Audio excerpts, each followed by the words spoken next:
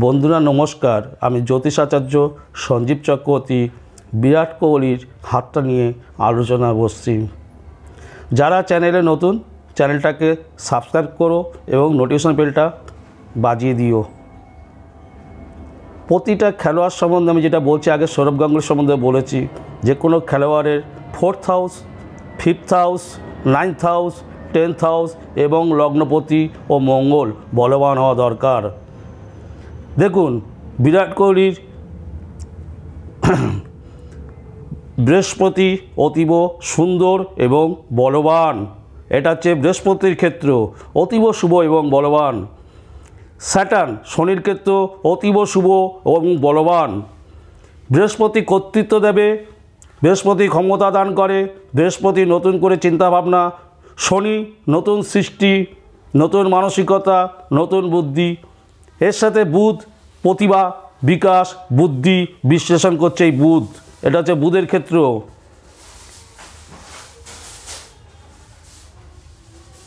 এরপরে দেখুন রবির ক্ষেত্রে, সুন্দর রবির ক্ষেত্রে ছোট্ট একটি রেখা পড়েছে। এই যে রবির ক্ষেত্রে ছোট্ট একটি রেখা ওনাকে অনেক উন্নতির শিখরে নিয়ে যাচ্ছেন। এবার দেখুন মঙ্গলের ক্ষেত্র অতীব পাওয়ারফুল, তার মানে অতীব সাহসী, খুব দ্রুত যে কোনো ডিসিশন নিতে উদ্যোগী হবেন।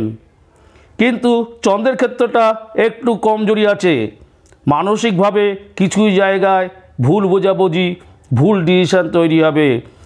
চন্দ্র নিচস্থ হলে মনে কষ্ট পাওয়ার যোগ হয়, কিছু ক্ষেত্রে মনে কষ্ট পাবেন। এরপর দেখুন ওনার শুক্রের ক্ষেত্র, এই শুক্রের ক্ষেত্র বলবান। বলবান শুক্রের ক্ষেত্র আনন্দ, প্রতিভা, খেলাধুলা, বিকাশ এবং ভোগ সুখ ইন্ডিকেট করে। ঠিক আছে, ওনার এটা ভালো হতে এই জিনিসগুলো খুব ভালো হয়েছে। ওনার ইচ্ছাশক্তি অতীব প্রবল, ওনার ইচ্ছাশক্তি অতীব প্রবল থাকাতে উনি যদি কোনো সময় খেলা থেকে একটু হারিয়েও যান, খুব তাড়াতাড়ি আবার সেই জায়গায় ফিরে আসবে এই ইচ্ছাশক্তির জোরে। এইবার দেখুন ওনার হার্ট লাইন। হার্ট লাইন মানে হৃদয় রেখা, শনির ক্ষেত্র থেকে শুরু হয়েছে, এই যে গেছে।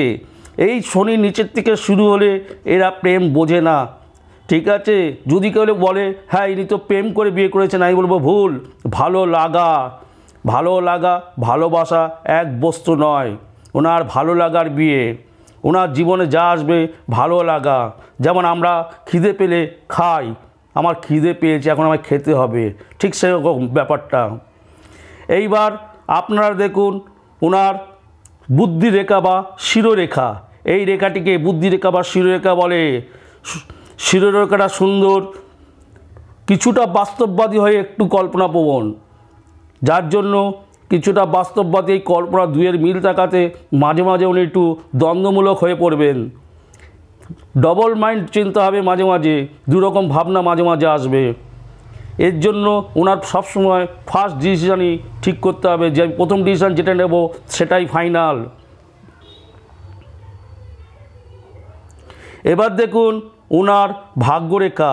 ভাগ্যরেখা দেখা যাচ্ছে একটা আয়ুরেখার সাথে মিশে আছে, আরেকটা ওনার চন্দ্রক্ষেত্রের দিকে একটুখানি কাছে। এই যে দুটো ভাগ হয়েছে ভাগ্যরেখাটা, এই ভাগ্যরেখা ওনার ইন্ডিকেট করে প্রথম জীবনের খেলাধুলা হয়তো পরিবার দিয়ে পূর্ণ সহযোগিতা পাননি, নিজের চেষ্টায় পরিবারের ইচ্ছার বিরুদ্ধে খেলাধুলা শুরু করেছিলেন, এবং চন্দ্রের ক্ষেত্র থেকে আসাতে জনসাধারণ ওনার ভাগ্যের উন্নতিতে সহায়ক হবেন। ওই জন্য উনি আজ এত বড় খেলোয়াড় হিসাবে স্বীকৃতি পেয়েছেন। এইবার দেখুন ওনার আয়ুরেখা কি বলছে। এই রেখাটিকে আয়ুরেখা বলে। আয়ুরেখাটা অতীব শুভ এবং পাওয়ারফুল, যার জন্য জাতকে টুকটাক রোগের সম্ভাবনা অনেক কম এবং উনি দীর্ঘায়ু হবেন। বন্ধুরা, তোমাদের যদি আমার ভিডিওটা ভালো লাগে তাহলে ভিডিওটা লাইক, কমেন্ট ও শেয়ার করো, চ্যানেলটাকে সাবস্ক্রাইব করো। ধন্যবাদ।